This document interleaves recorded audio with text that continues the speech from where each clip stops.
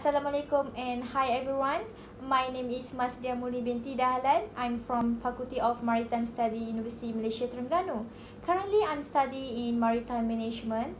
Now, this video is presentation of my final year project, which is the title about the impact of container dwell time at Penang Port.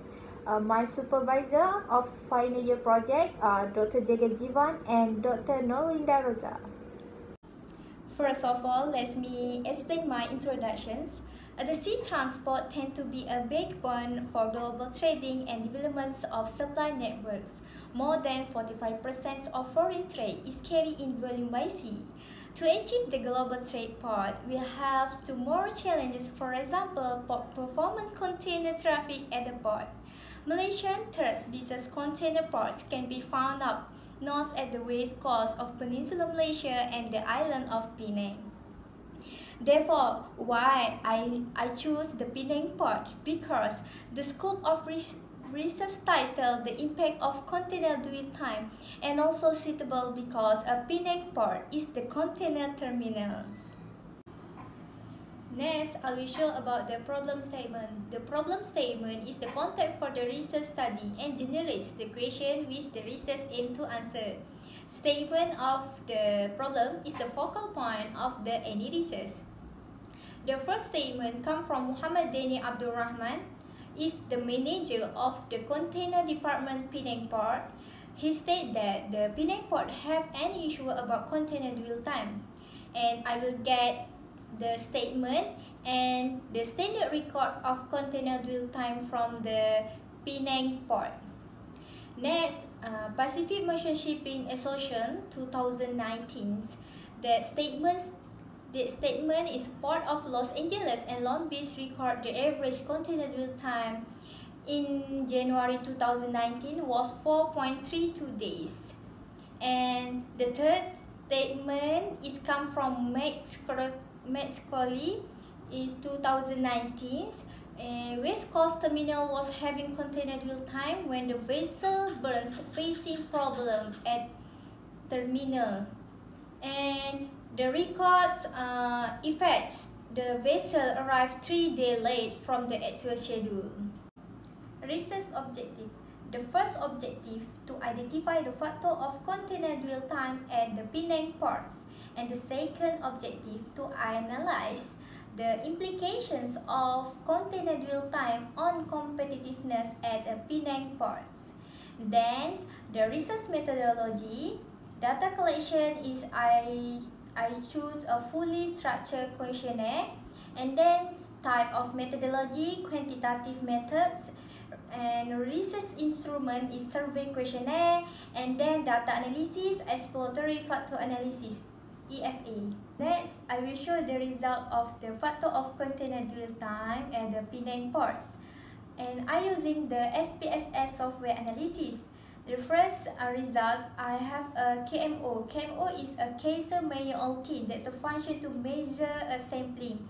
And the KMO must above 0.50 to proceed the data. So, I get it 0.539, which is barely accepted for the sampling adequacy. The result of EFA that there are 4 major factors of container dwell time at the Penang port. These include operation problem, port efficient, effect management, and the last is transactional. Then, they calculate the Cranspan alpha value, the functions of Cranspan alpha value to investigate the suitable level of the item in research. And then, the result must have 0.7 above to get the sample is trusted. And now, operation problem have 0.912, then port efficient have 0.855, effect management have 0.959, and the last transactional is have 0.961.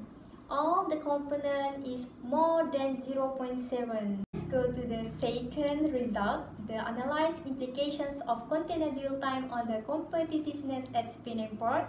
The result of KMO, I get it as 0.533. It's a more than 0.5. So the data is can be proceed. And the crunch alpha value, I get it, only one component is a port performance. Is a record 0.907, is a more than 0.7.